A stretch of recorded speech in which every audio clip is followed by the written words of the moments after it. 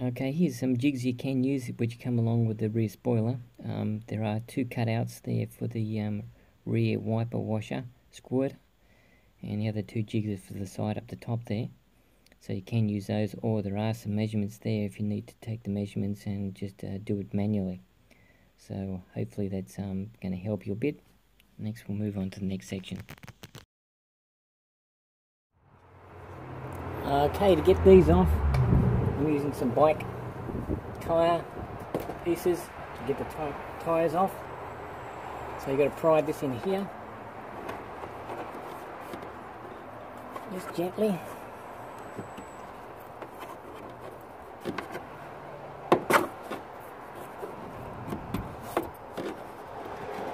Takes a bit to get them off, but that one's got to come up.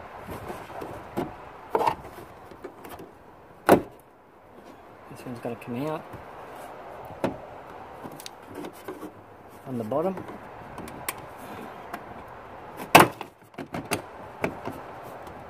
Once you've got that one, you just pull this one out this way without snapping anything. You don't want to snap these pins here, so they're all intact. They're all intact. And you can just pull this clip off here if you need to later on and push it back in. Okay, because we need access to this hole here to drill a hole. Okay, next is to stick these templates on. This is the right hand side and it's aligned with the panel on one side, and if you look at that thing where it says drill hole, I've got the millimeters cut there, which is 28 millimeters in from the side and 49 millimeters down from the top, and then you center punch the holes and then drill them.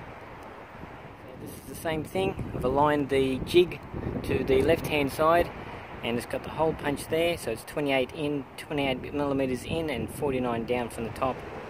I'll center punch the holes and drill it with a 3 millimeter drill. So that's done, and there's your hole, a 3 mm pilot hole which you've drilled through, and that should exactly align with the rear spoiler that we're going to put on.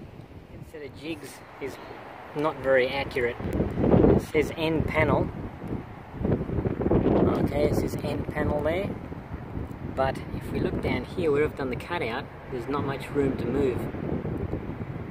So I'll put up a photo of what's in the instruction booklet, but I'm going to have to try and put the spoiler over the top of this and try and mark out exactly where they are.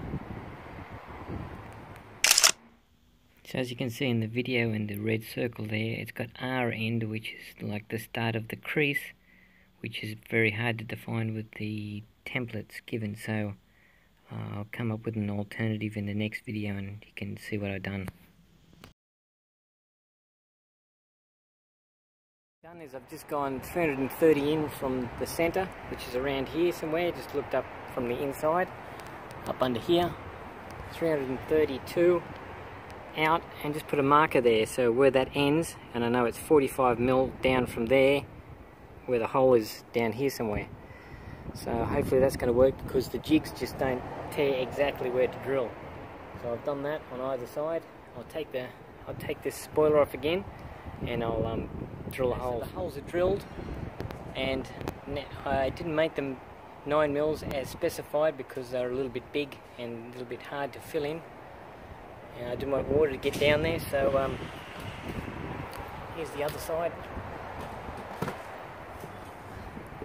Now we just got to paint these on the insides with the W32 paint, and I'm going to apply some silicone on the inside, which I think is going to be better. I'll show you the inside. From the inside,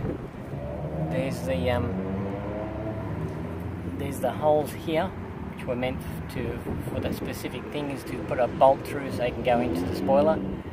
And there's the other bolt there, either side. As you can see, I've got these panels off here, and there's the other bolt there. So I'm going to paint those just on the inside there, in there. So I took the burrs off, all the burrs have been taken off, and I'll paint these on the inside so it doesn't rust in the future. Now here's the actual spoiler.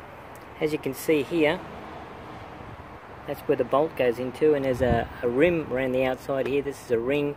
It's like a piece of foam that probably protects it from waterproofing, but I'm going to put a small coat of silicone around here, so I don't want it to get in. These ones here, I don't know why they don't have a round seal, the same thing, but I'm going to silicone around here a little bit so it just presses against it. Silicone will be pretty easy to get off the car in the future if it ever gets removed.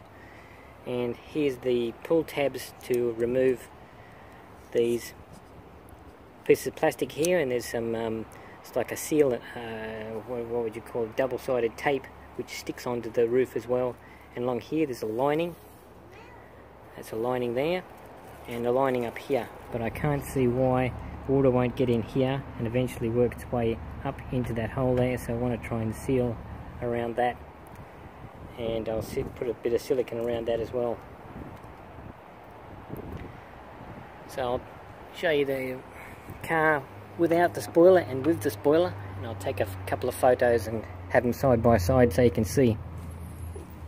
So you pull these strips off here, exposes the tape on both ends.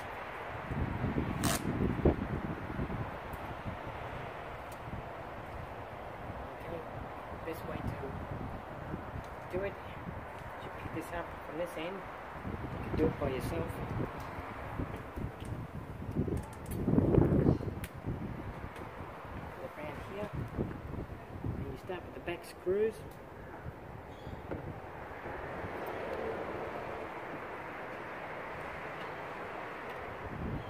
Place it there. Put one screw on this side.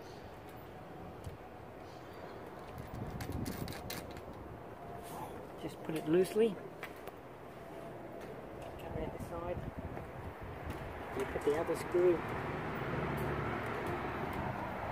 up here. Just align it.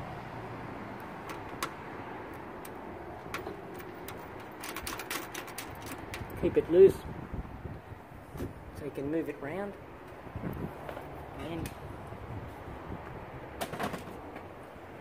you get your socket with the bolt in and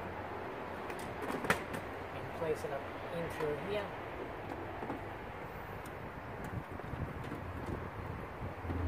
That's one. Just keep it loose at the moment.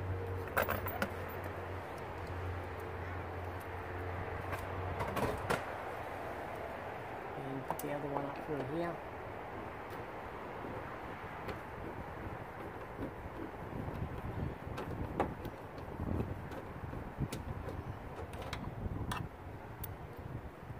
Okay, you just got to push that over a bit to line it up a bit more.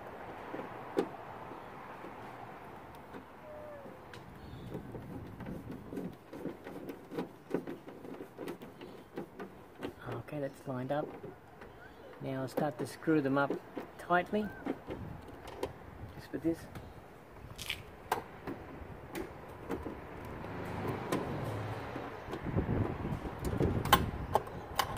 Oops, that wasn't in properly, so I've got to redo that one.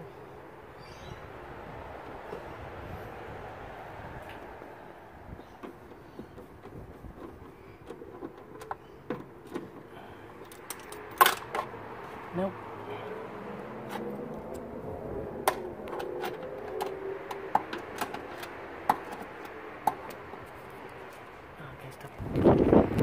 Okay, got to try this one again.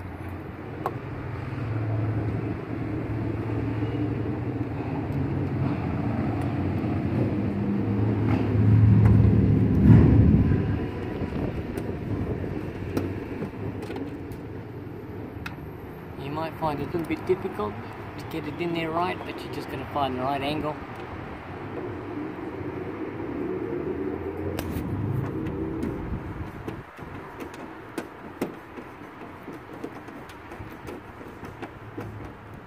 Okay, I think I've got that one. Yep. Okay, now I'll start to tighten a whole lot of them. That's one.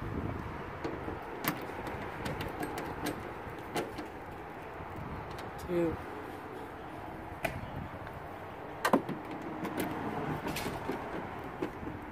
Three. and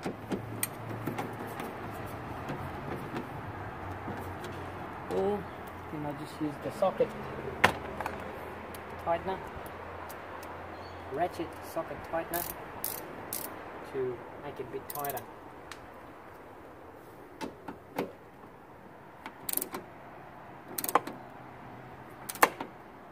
Not too tight, you don't want to strip the thread, so just keep it fairly tight. That's one.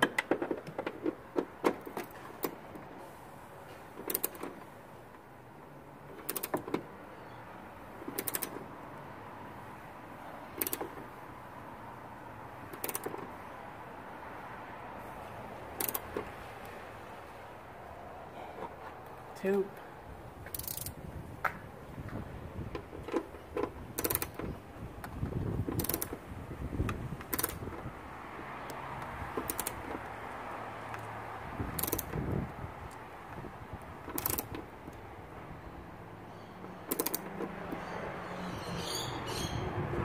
Three. And the last one.